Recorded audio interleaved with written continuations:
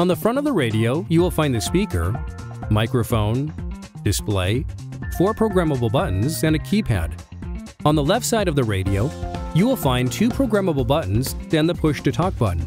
The top button activates the backlight on your radio. The middle button activates stealth mode for law enforcement. On the back of the radio is the battery and battery release switch. Finally, on the right side of the radio, you will find the accessory connector.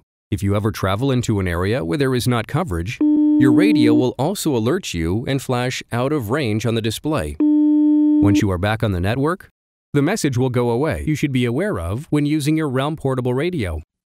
For starters, antenna location is very important when operating the radio.